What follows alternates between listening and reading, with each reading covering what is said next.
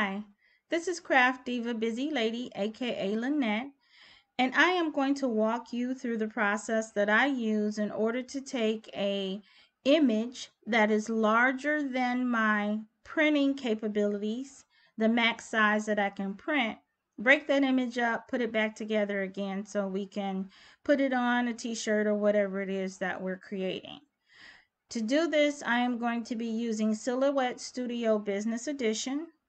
And I'm also going to show you how to do the printing of a larger image and breaking it up in Adobe Acrobat too. So to begin, I come into the page setup panel and I set my canvas to represent the page size that I'm going to be using to print. And in this case, I'm going to be using the letter size 8.5 by 11. I have an Epson Ecotank 4760 that has the max printing size of 8.5 by 14. However, I typically print 8.5 by 11.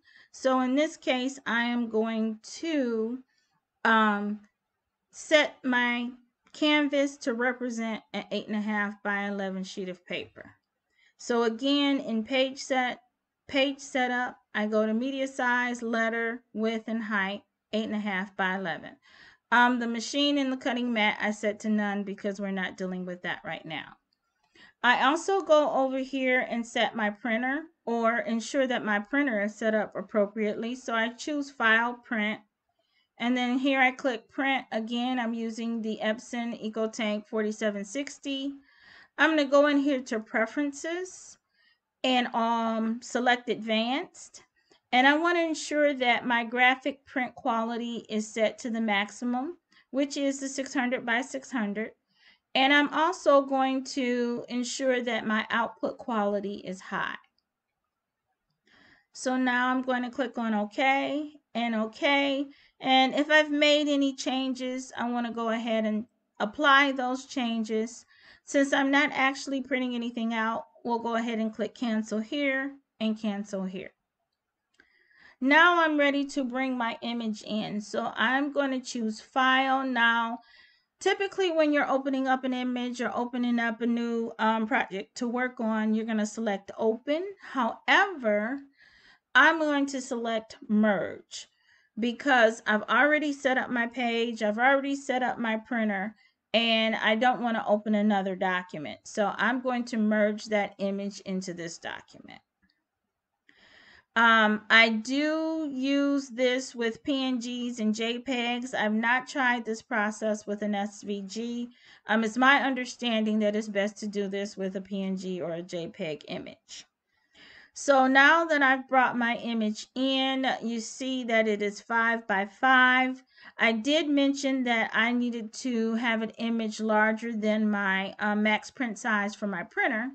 So I'm going to reset this image to 11 by 11, or actually 10.9. Now notice here that the lock aspect ratio is open. That allows me to manipulate my width and my height. If this lock aspect ratio was closed, had I picked 11 based upon the dimensions of the picture I was working with or the image I was working with, it would have automatically set the height to fit in with that. However, I knew what size I wanted, so I left the lock aspect ratio off.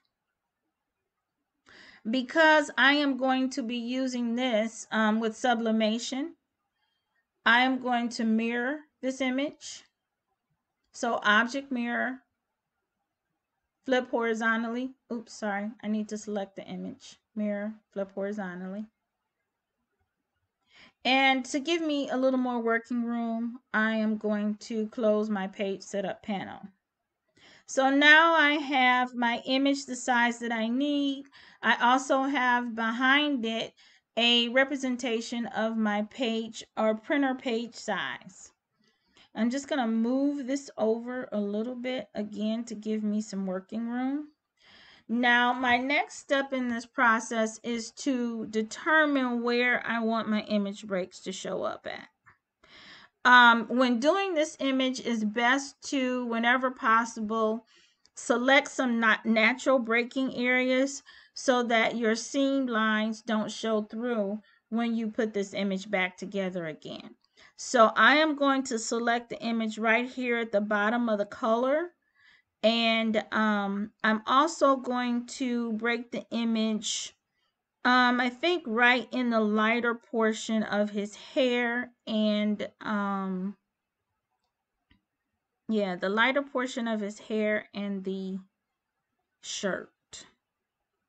That's also going to create a seam breakdown through the letter M. Now, because I'm breaking it across here at the bottom of the color,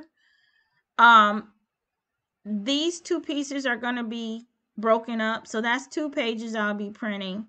And because the name across the bottom is 11 inches, I do have to account when printing for my margins. So I'm not going to be able to print this all together on one page. So I'll have to break up this portion too. So when it's all said and done, I'm going to have 4 pieces. This piece here, the smaller piece, and then I'll be breaking the name up. What my next step would be, if I'm happy with where my breaks are going to be, is I'm going to, since as I just mentioned, most likely be doing this 1, 2, 3, 4 times. I'll be breaking this up to get it printed. I am going to duplicate my page size 4 times. And to do that, I'm going to use my rectangle tool. And I'm going to create or duplicate this page. So this is once. Click my select tool, select the rectangle, right click, and duplicate it 3 more times. Right click, duplicate, right click, duplicate. So now I have basically represented the 4 pages I'm going to need. Now with this first page, I already have it set to where I want it to break at. I'm now going to place the second one over the second piece. When I do so, what I do is I overlap the 2 rectangles about 1/2 inch. So this is my 8.5 by 11 mark on the ruler. I'm going to place this second rectangle at 8 to overlap the 2 pieces about 1/2 inch. I'm going to take my third rectangle and position it over the first triangle. And if you look over here to the right, I have my page size, my ruler here at 11. And I said I like to overlap 1/2 inch. So I'm going to set this page size, excuse me, sorry, didn't even make that come on. I'm going to overlap this page size and set it at, or this rectangle and set it at 10.5. Take the last triangle, excuse me, why I keep calling these triangles. Take the last rectangle and I'm just going to position it in line with both of the triangles that are already there. So I put it in line with that rectangle, and then this rectangle here, I put it there. So that gives me the overlap of the 1/2 inch. I'm now going to select my image and all 4 rectangles and group them together. Object, group. Because I am going to have to go through this 4 times to break this image up, I'm going to create 4 copies of this grouping. So I'm going to duplicate it once, twice, 3 times. So now I have 4 of these groupings. So now I can move, I can move these other groupings off to the side until I need them. And we'll deal with this first grouping.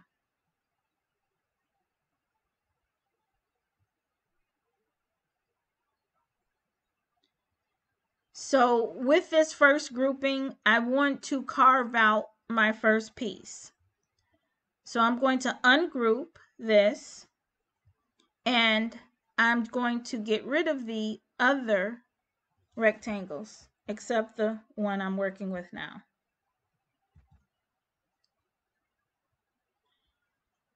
I'm going to select my image, ensure that it is brought to the front. So I'm going to object arrange, bring to the front. I'm then going to select my image, and I think I moved it a little bit, so I'm just going to do a control. There we go. I'm going to select my image, and I'm going to shift and select the rectangle. I'm going to come over to my modify panel and select divide. This should have divided this piece off and the bottom here.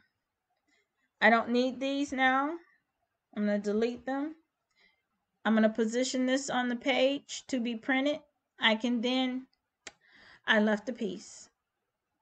I can get rid of this piece of the rectangle too. So now I just have my image that I need to print.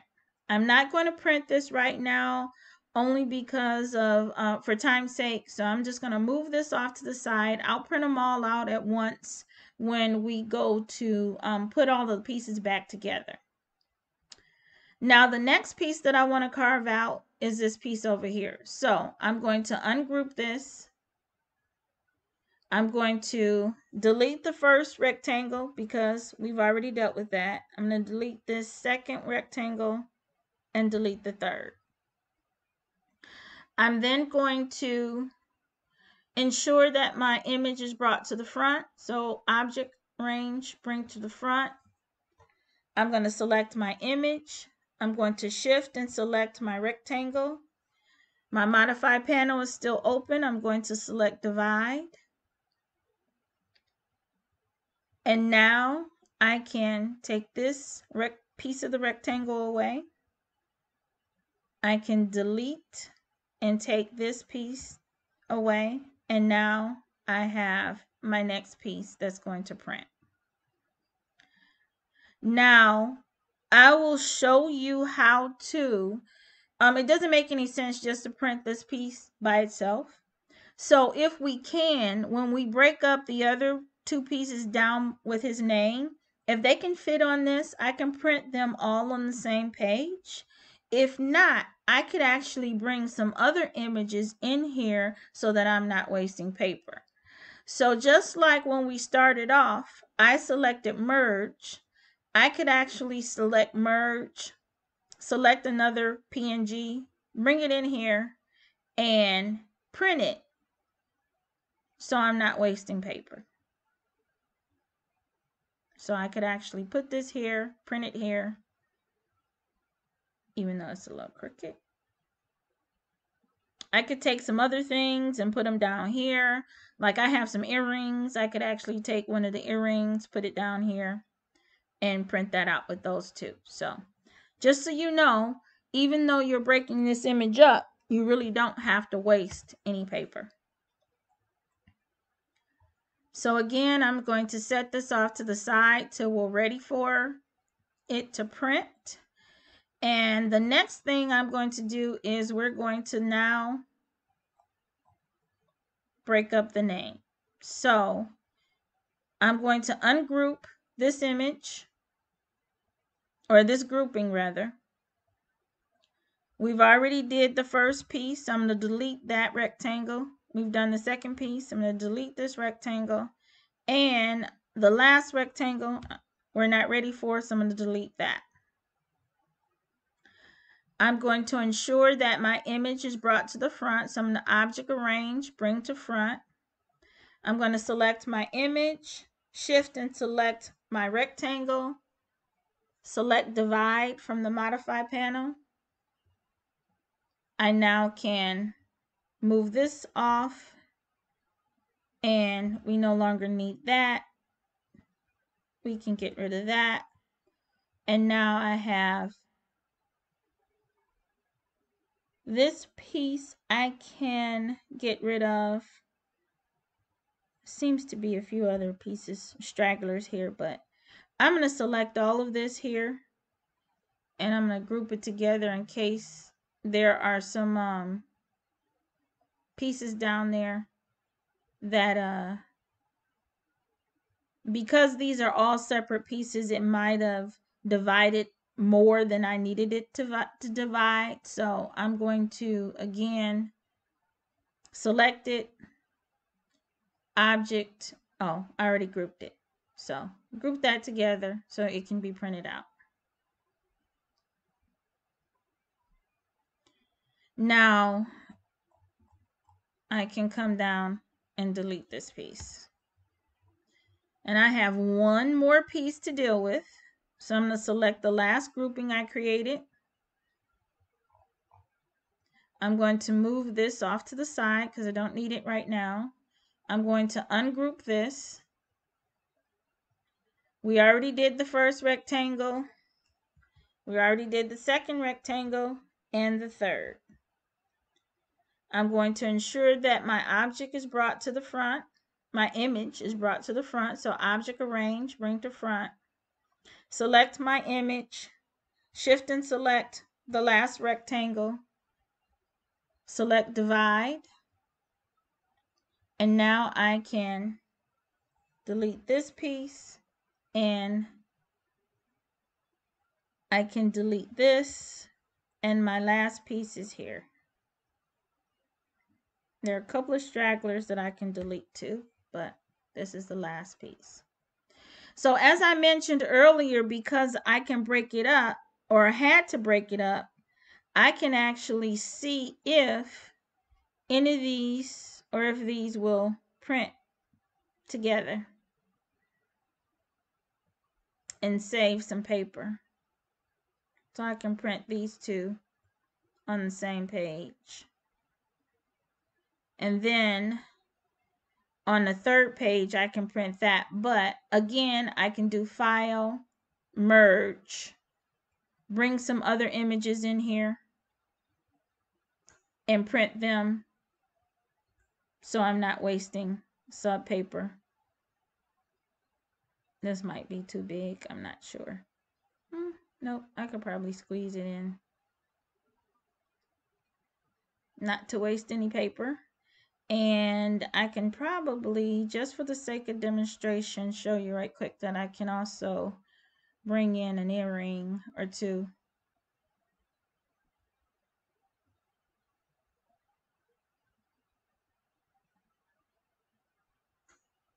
So as you can see, I can bring some other things in here with the merge or the copy from another page and fill up my page so that I'm not wasting sub paper.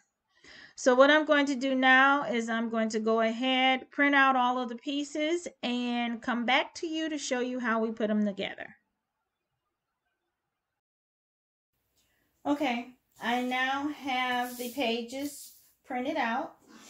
And what I'm going to do is the edges that are going to butt up against each other, I'm going to trim them down. The fact that I gave that 1/2 inch overlap gives me quite a bit of wiggle room when I'm going to cut these down.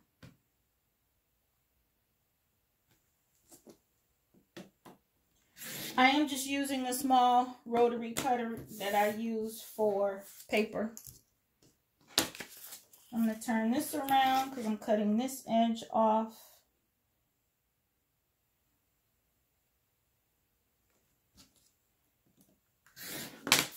Cut that piece off. Now what I'm going to do is I'm going to take these two pieces and put them together. So I am taking and matching them up. I got quite a bit of overlap here, so I have quite a bit of room to play with. Matching the seam up there, matching the hair up there, matching the line, matching the lines down here. So now what I'm going to do is I'm going to tape across the white part here for a moment. Tape this down here. And what I do is I flip this over And because I have so much overlap, and you know, as you start to do this, you can actually determine that you might want to cut the overlap down some. I am going to trim this down to about 1/4 of an inch on the back here. So I'm just taking this down to like 1/4 of an inch.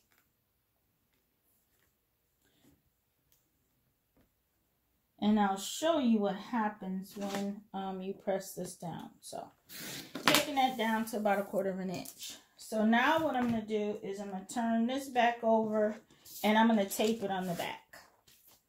So let's see. I have this together here. I'm going to turn this over and I'm going to heat tape the seam down the back so it doesn't come apart. I probably use more tape than I need to, but for some reason I think if it's pulled together, the seams are, the ink kind of runs into each other to fill that space. And I can take the tape off the front here now, since I have the back tape. Oops. Duh. So next thing I'm going to do is I'm going to set this to the side.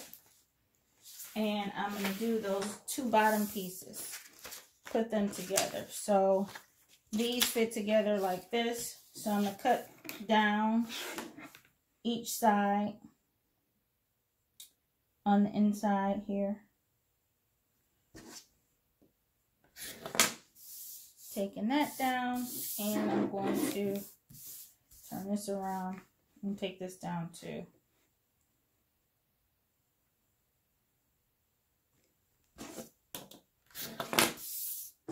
Now what I'm going to do is match these 2 pieces up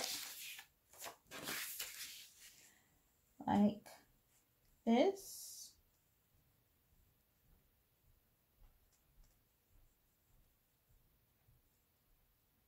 See here.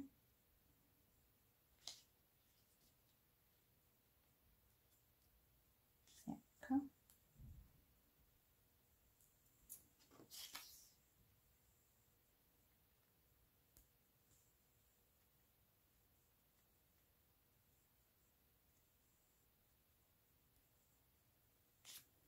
All right, so I'm going to do the same thing. I'm going to tape across the bottom here. I didn't leave myself a lot of room at the top to tape, but I'm going to tape across the top. If I can get my tape off.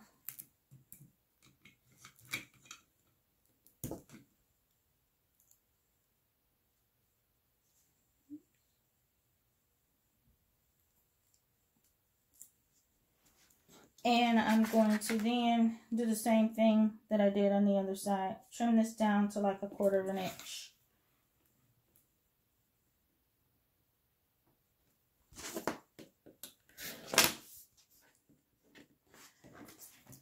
Then I'm going to flip this back, even though I wasn't very careful with that, but I'm going to flip this over and tape the back part of this.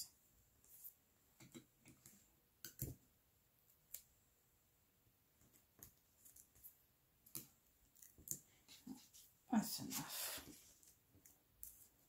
And then I'm going to take the tape off the front here. Now I'm going to match these 2 pieces up together.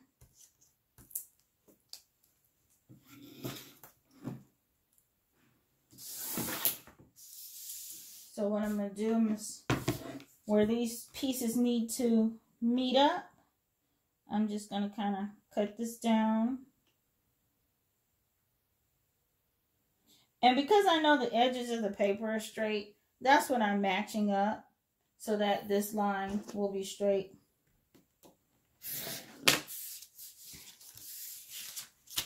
And I'm going to take this piece here and do the same thing. The side, then I'm going to cut down. And again, that 1/2 inch helps me out because I don't have to be so precise. So Cut that down. Now I'm going to match these two pieces up together. And notice how this actually comes down into the white, and I still have some red left over there. So again, I got quite a bit to play with here. So I just need to, and I like where I cut it because all I have to do is match the top up here. This is white, so I don't have to worry about matching anything up there. And for the most part, pretty much done. So again, just like before, I'm going to take a piece of heat tape, put it here, and take a piece, put it over here, and I am going to trim this down to about 1/4 of an inch.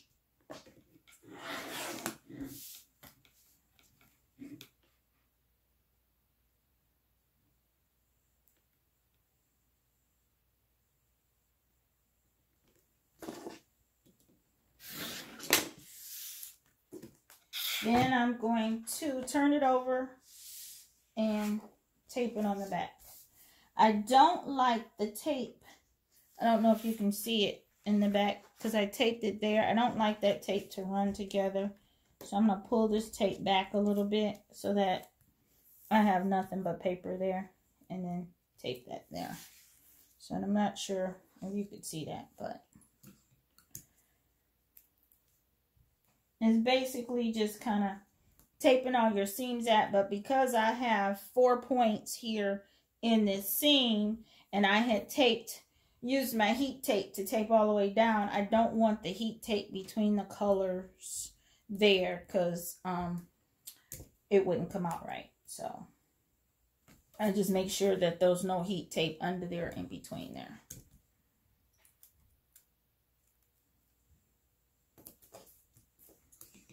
And I probably use more heat tape than necessary, but I just want to make sure all my seams are down pretty well.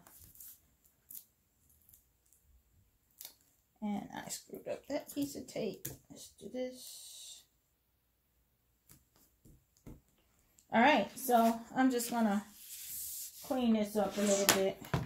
It is so not necessary to do this because your iron ain't going to do anything but throw it away, and it doesn't interfere with anything, but I'm just gonna take this extra tape off of here.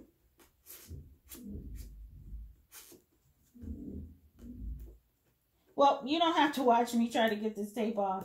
I am going to take the tape off of here and take this over to the heat press, and I will meet you at the heat press so that we can press this down. Okay, so we are at the heat press.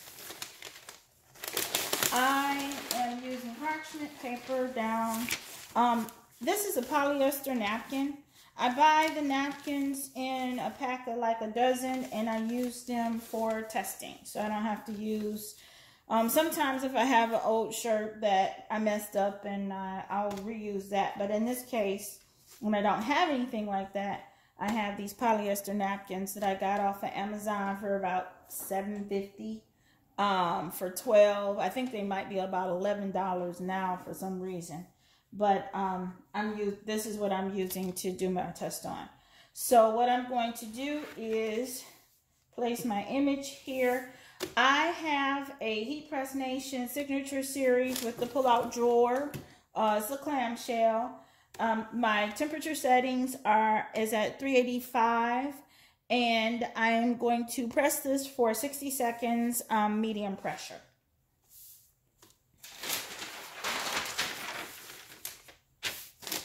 I will see you in 60 seconds. Okay, it's been about 60 seconds, or it has been 60 seconds, not about. And we're going to see what happened.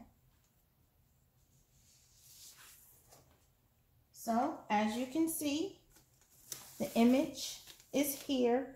Now, there is a line here to where you had that extra additional, 1/4 inch. You kind of can see the indentation. What I do in order to get rid of that is, oops, sorry, I'll clean this up. I usually just take my heat press, put it back down for another minute or so, just to get rid of that line. So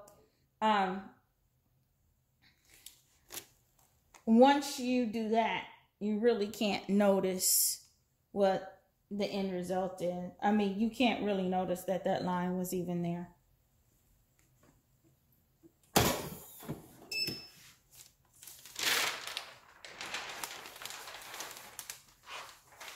So here we have the image. Oh, if you can't see it, put it in front of here. This is the image of putting it back together.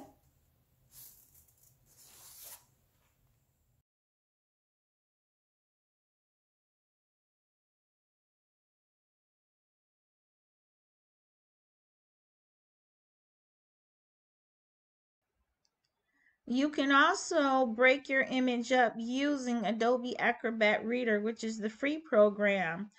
I use Adobe Illustrator. I use Procreate. Those are a couple of other programs that you can take images into and then save them out as a PDF or save them in the PDF format.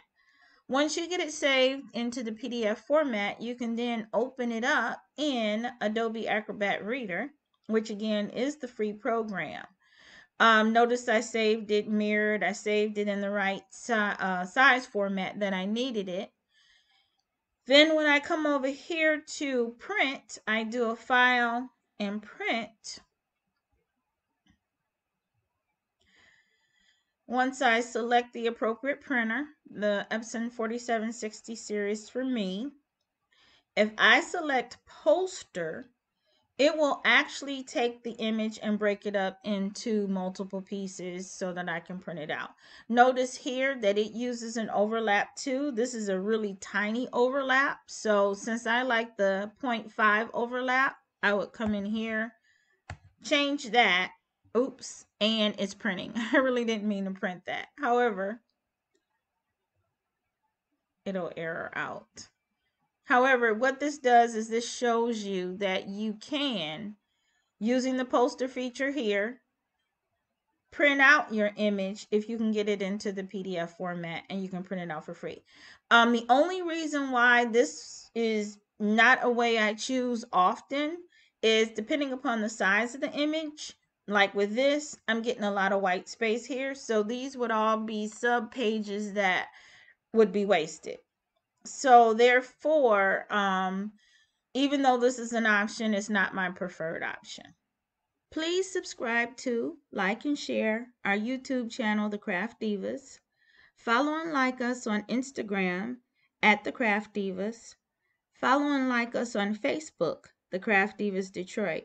And feel free to join our Facebook group, Crafting with the Craft Divas, where we and members share what we are working on, demos, tips, tricks, techniques, and more.